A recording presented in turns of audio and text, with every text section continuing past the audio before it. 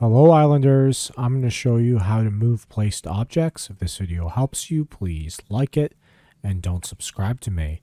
Okay, so to move a placed object, all you gotta do is hit it with your pickaxe and that will pick it up. Alright, then you just got it in your inventory, you can place it again. I believe this also works with the axe. Let's check it out.